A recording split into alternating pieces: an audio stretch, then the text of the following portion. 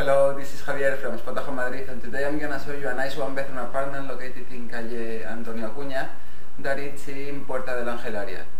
It is really close to important places like Argüelles, Príncipe Pío, and really good connected. I mean, you have Puerta del Ángel metro station, maybe 1 minute walking from here, and a lot of buses are coming, so definitely you can go everywhere in the city from here. So I think it's time to start.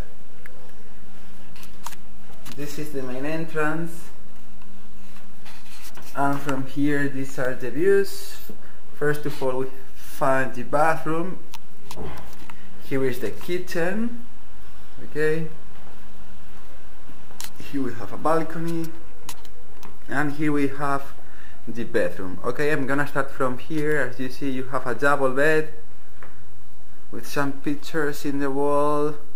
Here is a built-in wardrobe with shelves here and space for your clothes in the other side, like this, with some storage space up there. Here is the desk with a chair and a lamp, of course. Another picture over there. You have a window that goes to the bathroom, and from this point of view this is what you will see. Here is the window. It's not a window, it's a balcony that goes outside to the street.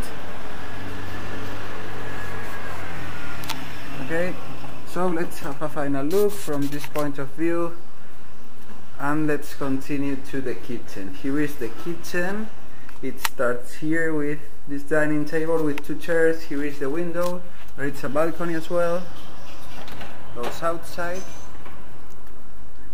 And here is the full equipped kitchen. I mean, you have everything you need to cook. Here is the fridge, freezer, the washing machine, the cooker, the sink, and here in these wardrobes we can find pots, glasses, plates, cups, almost everything. Okay, so let's have a final look of this nice kitchen.